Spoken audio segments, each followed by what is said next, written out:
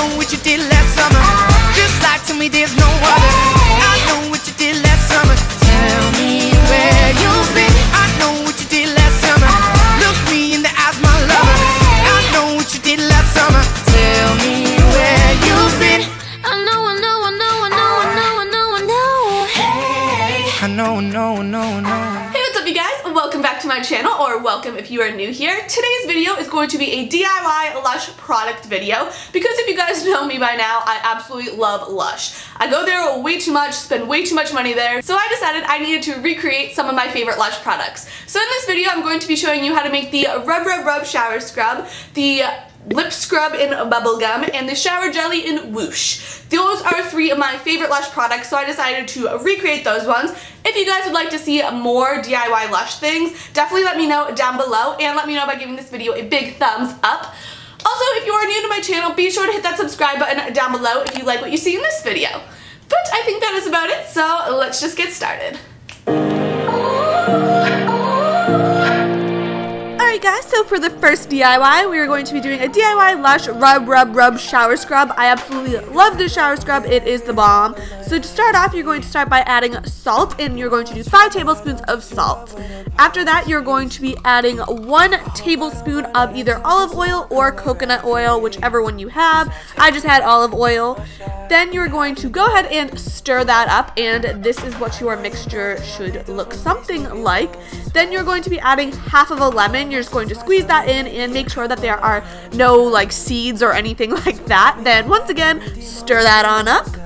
After that, you're going to be adding half a tablespoon of body wash. You can adjust this depending on how soapy you want yours to be, but then after that, this is optional. You can add flavoring in. I just put peppermint in because I personally really like peppermint. I like the scent of it.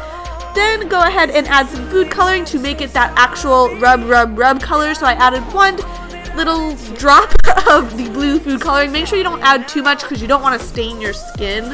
And that is the final result. I just poured it into this little container, and if you want it to be more like scrubby, you can add more salt, or if you want less scrubbiness, you can add less salt. But yeah, that is it.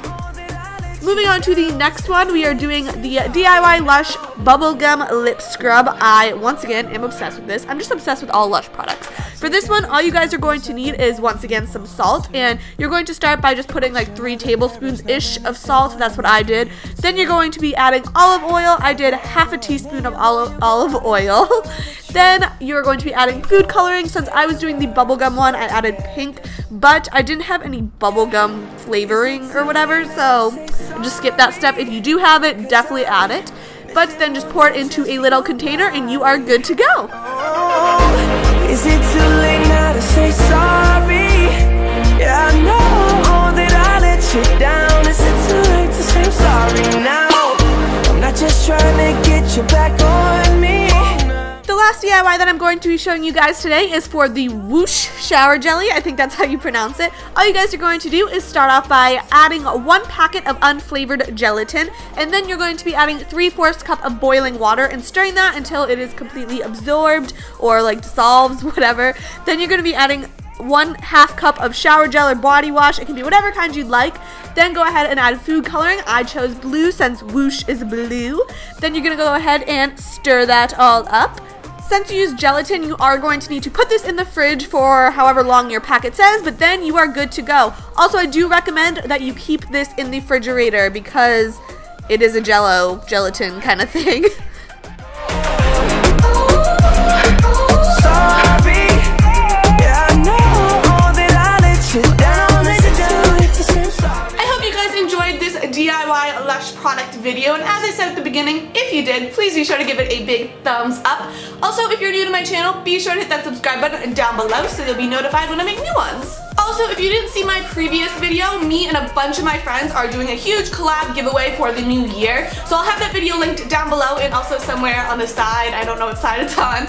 But be sure to go check that out and enter if you haven't already. There is a YouTube portion, a Instagram portion, and a Twitter portion. So all that is explained in the video. That is linked somewhere on one of these sides and down below in the description. So definitely go check that out if you have not already. And I think that is about it. So I'll see you all in my next video. Bye guys!